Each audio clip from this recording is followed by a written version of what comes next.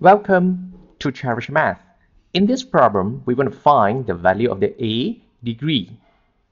And in this question, there is a circle here and a triangle formed over here. Let me label corner A and corner B.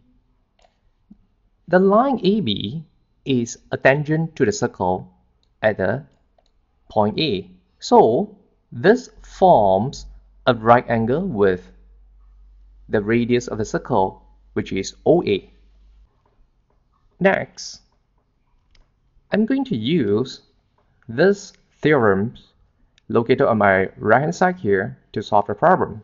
It reads as, the angle at the center of a circle is twice the angle at a point on the circle subtended by the same arc.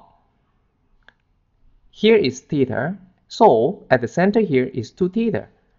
I'm going to apply the same concept here. Since I got here is 32 degrees, and here I will be getting twice of the 32 degrees. This is 64 degrees. I'm going to solve the value of the A by using the triangle of OAB. And in a triangle, we know that it consists of 180 degrees for the sum of the angles. And I'm going to use this to minus 90 degrees since this is the right angle, and minus 64 degrees off of it. And the answer that I'm going to get here for the value of A is 26 degrees. And we solve the puzzle. Thanks for watching, and please subscribe.